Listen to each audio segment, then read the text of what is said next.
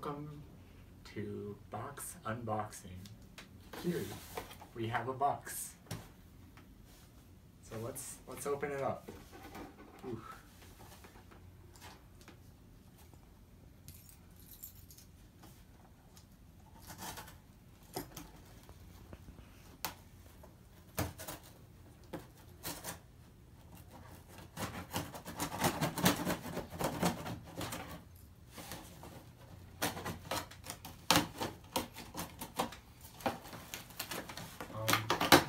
The security is very good.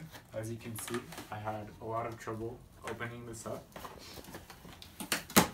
which is good. If I was like a robber and I had to know the contents of the box, and it's gonna take me a while, so if I'm under pressure, I might be pressured to not steal this box. And if it's like a bomb or something, then they're not going to take it. So that's why they would have to open it up. So inside is a package.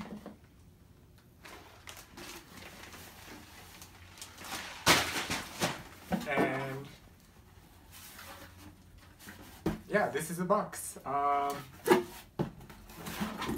One interesting thing is you can see how it's the same upside down and downside up. Tomato, potato. Anyway, the quality of this box, yeah, it's a box, yes. It's pretty durable for a box. Would a cat go inside this box?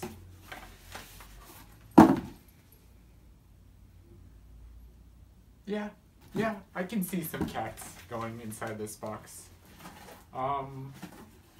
If I had to taste this box, and I highly recommend doing this. We're only doing this because we're trained professionals.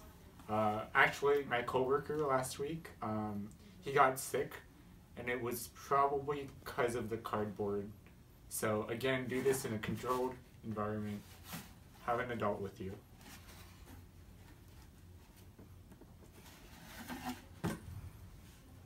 Yeah, if I had to give it a taste rating, it tastes like pizza, like the dough part. So it basically tastes like really bad pizza, so cardboard, actually. And yeah, I don't like this M3. I don't know what it means. If you turn it upside down, it looks like the N is farting. And if this side, it looks like the same thing. Oh wow, upside down, right side up, am I right?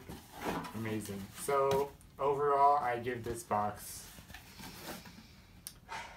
6.5 out of 10. Thanks for watching me unbox a box. I love boxes. Yes.